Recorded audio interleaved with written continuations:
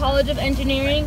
On Northeastern's campus, we have over 50 research centers all throughout campus. Research is one of our 4 pillars of experiential learning, so a lot of students get involved in research at some point in their 4 or 5 years here. One of my friends is actually doing research on campus right now. He's an engineering major and he's doing some type of like phosphorus database collection thing. I really don't know what that means, but it sounds really cool. At the end of each school year, we have RISE, which is a student exhibition, so students can showcase all of the amazing research that they've been doing throughout the year. There's 2 main ways to get involved with research. The most common way is to reach out to your professor. So a lot of times professors are doing research on the side, and if you reach out to them, you can participate in research that way. Or you can go onto your NEU student portal, look for on-campus jobs, and then go to research positions, and then there are a lot of research positions there as well. That's pretty much it. Does anyone have any questions about research or engineering? I will try my best. General question. What's the ratio of men to women here for the undergraduates? I want to say like 49 to 51. So we're going to be walking through Egan. Just try to keep your voices down to be courteous to the students who are working in there. But that's all I have to say.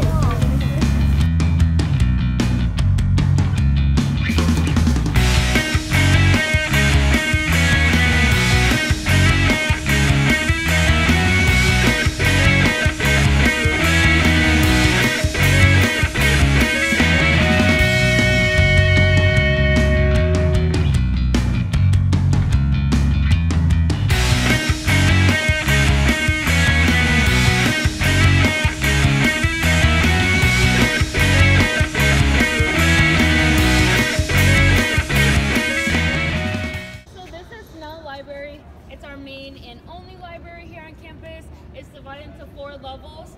The first and second floors are more conversational, so you can talk with your friends, you can do group projects on those floors. The 3rd floor is a whispering level, and then the 4th floor is dead silent. So you'll see a lot of people up there during finals week trying to study last minute before their exams. The library is 24/7. It also has a 3D printing lab and then a virtual printing lab. Every year students will get $120 printing dollars on their Husky card. Nobody really goes through all of it, but it's there just in case you need it. Behind me, we have the Red Eye Shuttle. So this is a service that will take students that live within 1.5 miles off campus directly to their homes. I think this feature is really important because a lot of times students will be here at 3, 4 o'clock in the morning and the T is down, so the Red Eye Shuttle is a safe way to get those students to their homes. Over there where that group is, there's a little red box. That's one of our blue light services. So we do recognize that this is the campus in the middle of the city, so anything could happen. If for any reason you ever feel unsafe, you would just open one of those boxes, press the red button for emergencies and the black button for non-emergencies. NUPD will be on the other line, and then NUPD car will be at that site as soon as possible. We have about 170 of these all across campus. You'll probably see them as we continue to tour, but that's basically it. Does anyone have any questions about the library or campus safety? For the Red Eye, that's only if you live off campus. What if you live on campus but you're studying? Is there an escort service back to your dorm? Yeah, if you needed to, you could call NUPD, but most people would just walk if they live on campus. Have you personally had any concerns with your safety? No. So that's one of the reasons why I chose Boston. I feel like Boston is a relatively safe city compared to like other big cities like New York, where I was considering. So I personally never felt unsafe on campus.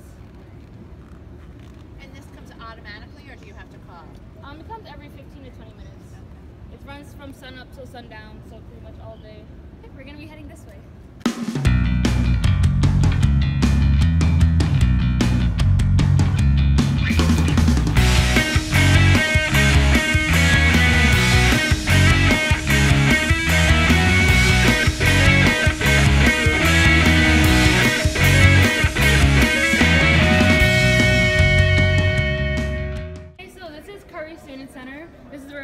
Student activity goes down, as the name implies. So throughout the week, clubs and organizations will meet up here. We have over 400 clubs and organizations on campus, so there's pretty much something for everybody. My roommate freshman year was in a knitting club, so we have things like that as well. We also have FSL here on campus, which is Fraternity Sorority Life. So about 12% of our student body population is involved in some type of Greek organization. So it's there for you if you want to do it, but if you don't, you're not going to feel pressured or left out of anything. Over there to my right, we have the Community Service Center. So community service and service learning is also one of our 4 pillars of experiential learning. So a lot of students will be involved in some type of community service project or a service learning class. Over there we have Thrive, which is the Center for Financial Independence. So a lot of times students will go on co-op, they're earning a lot of money and they really don't know what to do with it. So the students in Thrive, which are a lot of finance students, they'll help you manage your money, balance your budgets, and even on a more complex level, they'll help you invest your money. So that's something cool that we offer. Food, it's really good. The dining halls are really good in my opinion. When we go to Stetson East a little bit later on the tour, I'll talk a little bit more about it, but they have like a little bit of everything there. There's 3 dining halls on campus, but Stetson East is like my favorite because they have a lot of variety. They have like a pasta station, a deli station, a meat station, a grill station, a vegan vegetarian station, a salad bar, a fruit station, a waffle maker, a dessert bar. They literally have everything.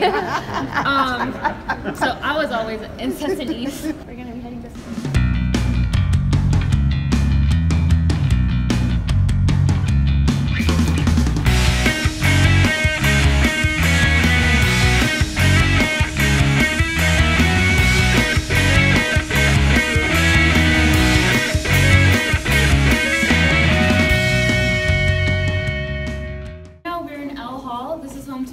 Auditorium, which is right here.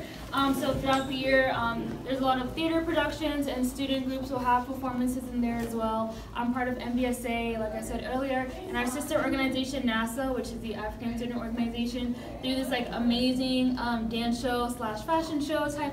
We have guest speakers that will come in Blackman as well. So we had, this past year we had Amy Poehler, Amy Schumer, Kevin Spacey, one of the actresses from Orange is the New Black. Her name is Maritza on the show if you watch it. But we'll just have a lot of guest speakers come throughout the year and impart their knowledge and wisdom on the student body. On the 2nd floor of L Hall, we have a sacred space. So if you ever want to practice your religion in privacy for any reason, you could do that on the 2nd floor of L Hall. But that's pretty much it. We're gonna be heading this way.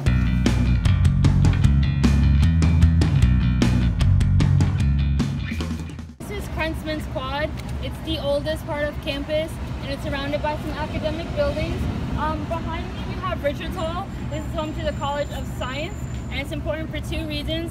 One, it has a student financial services office in there, so if you need to contact financial aid, you can go to the 3rd floor and speak with them directly. It also has the GEO office, which is the Global Experience office.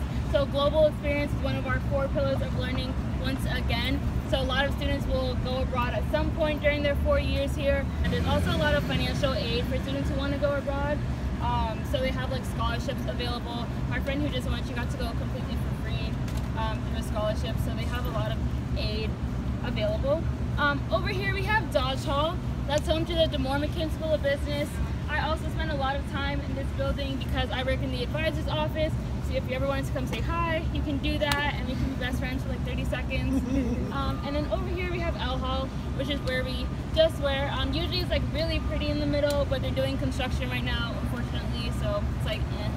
But does anyone have any questions about Krentzman's Quad? We'll be crossing the street to the other side of Huntington.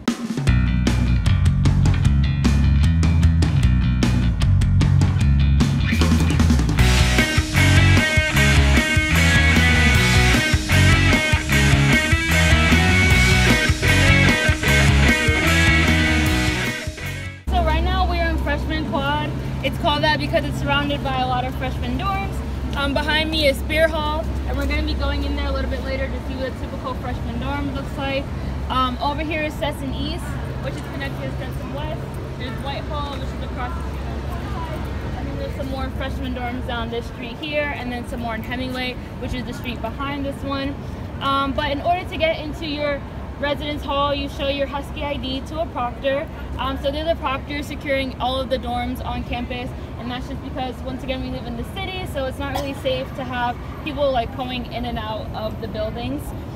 So you show the Husky ID to the proctor, and then to get into your room you use your Husky ID, put it on your tap lock, put in the number, boom, you're in. You pretty much need your Husky ID for everything. So getting into your res hall, getting into your dorm, getting into the dining hall, doing laundry, printing. You need it for everything. If in the event that you misplace your Husky ID, you can download Seaboard, which is an app, and it has like a virtual ID, which you can pretty much use in the same way that you would use your regular ID. We have LLCs in all of the freshman dorms. LLCs are living learning communities. So basically you fill out a questionnaire and they ask you about like all of your hobbies and your major and things like that, and they kind of pair everyone on your floor with something that you all have in common. 3 dining halls here on campus. One is in Stetson East, one is in Stetson West, and then we have one across campus in International Village. Everyone has their preference. I prefer Stetson East, like I was saying earlier. So as a freshman, you're required to have a meal plan. So your plan includes a certain number of swipes that you can use in the dining halls per week. So you can choose 5, 10, 15, or 18 meal swipes per week. And then with that, you also have dining dollars. Those are kind of like regular dollars that are on your Husky card. So you can use that at any of the vendors that are on campus, and then a lot of like surrounding restaurants will accept it as well. A lot of places on Huntington accept the Husky card too. So it's kind of like you get a lot of variety in your eating. Since you don't always want to eat in the dining hall, you have like options. So that's why I like the dining dollars. In terms of the rooming process, it's completely random. So you fill out another questionnaire about how you like to live your life and things like that. And then housing will pair you up with someone who has similar living styles as you, and that's how you would get your roommate. If you mingle over the summer and you meet someone who's really cool and you want to room with them, you can put their NUID on your housing application, and then that's how you get paired up with them. So you're guaranteed dorms as freshmen, right? Yeah, so you're required to live on campus for the first years, but you're guaranteed housing for all 4 or 5 years. You never have to worry about being homeless. So most of these rooms are doubles, so you and one other person. There are some triples and quads available, but those are a little bit more rare. So for the most part, it's going to be you and one other person. There's 2 bathrooms on each floor, one for girls, one for boys. They are communal style. All of the floors are co-ed, so you'll be living with boys and girls on your floor. The rooms are not co-ed though, so don't worry about that. Also, the buildings do not have AC. So these buildings are a little bit old, so they just didn't come with AC in them. So that's why. So most people would just get a fan, and that's how you survive. If you're an honor student though, you will live in East Village. And East Village is kind of like towards Huntsman's Quad. One of the perks of being an honor student is that you get better housing than everyone else. So those rooms have like AC, and they have their own private bathrooms and stuff like that. So if you're an honor student, you got AC. So we're going to be going inside to see what a typical dorm looks like. It's not the most exciting thing ever, but it is what it is.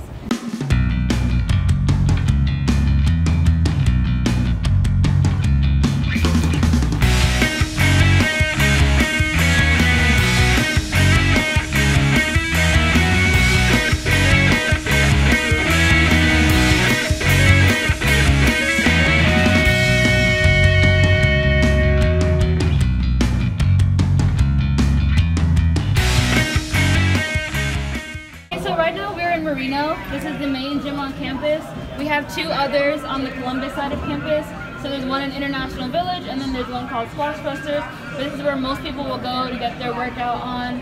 So it's divided into 3 floors. The first level is kind of like a food court style, so you can eat some food, study, hang out with your friends, do all that fun stuff. The second level has a lot of cardio equipment and a rock climbing wall. And then the third level has a weight training room. It has an indoor track and basketball/volleyball court. It has some classrooms, and then it has some more cardio equipment as well. Okay, so we're going to be crossing the street to the other side of Huntington again. You guys already know the deal. Only cross when the signal is on.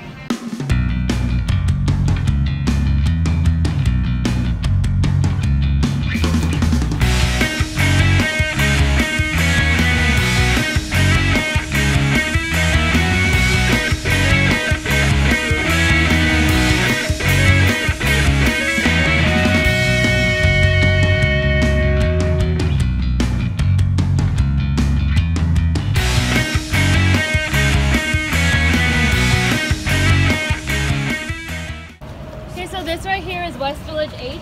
It's home to CCIS, which is the College of Computer and Information Science. We have CCIS here. Also, we have 21 plus housing in West Village H. So everyone who lives here is over the age of 21 for obvious reasons. They don't want to mix students who are under 21 and can have alcohol with students who are over 21. And kind of to the left is the MFA, which is the Museum of Fine Arts. It's free admissions for all Northeastern students, so I also encourage you to take a look at that as well, because there are some amazing galleries in there, amazing sculptures, and some great documentaries that I really liked. So I'm inside of a classroom now, so we can head this way.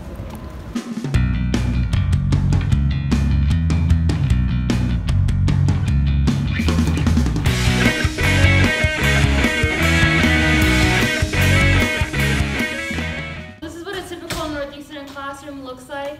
We have a 13-to-1 ratio, so on average about 13 students for every one professor, but don't be surprised if you go into an introductory level course and there's like 200 other kids in your classroom. That's totally normal. A lot of support to help you do well in your classes. So for example, the professor will give a lecture 2 to 3 times a week, and then on top of that he'll have about 3 to 5 TAs to assist him with his class. The TAs run their own classes outside of the lecture, and they basically just review everything that was talked about in the professor's lecture. There's also tutors that are available. These are students that have taken the class before and have done really well in them, so you can go directly to them for one-on-one help. And then on top of that, the professor has office hours twice a week, so you can go directly to the professor and ask them any more additional questions if you would like to do that. On top of that, you also will have an academic advisor and a co-op advisor. Your co-op advisor will probably be introduced a little bit towards your co-op, but you will have your academic advisor, and they'll help you all throughout your 4 years, so there's a lot of support available for students. So our curriculum follows a new path. Basically, instead of having 13th grade, where you take like a standard reading, writing, math, science class that you probably already taken in high school, the new path allows you to create your own schedule that's flexible to what you want while still pushing you towards graduation. So there's like 8 new path requirements that you have to take throughout your 4 years. Basically, the new path just allows you to create your schedule based on what you want to do while still helping you towards graduation. So it's not like a waste of money for you to be taking electives or anything like that. We also have co-op, which is a big buzzword. You've probably heard all about it by now. Co-op is a 6-month period where you're not taking any classes and you're not paying tuition, but you're in a job applying what you've learned in the classroom to the real world. I think co-op is advantageous for a couple of reasons. One, a lot of students who do co-op will have job offers waiting for them before they even graduate, and I know that takes a lot of stress off of students and parent shoulders, but let's just say you're one of those students that don't have a job offer waiting for them. You still have between 6 and 18 months of tangible work experience that you can put on your resume, which a lot of other students who are in neighboring Boston schools can't say that they have. Most co-ops are paid. The average salary is about $17 an hour. The only time you're not going to be getting paid is if you work for like a nonprofit organization or something like that. But for the most part, you will be earning money. You can do co-ops in Boston. You can do them domestically across the United States, or you can do it internationally in your country of choice. There's a lot of options for doing your co-ops. We'll be heading outside this way.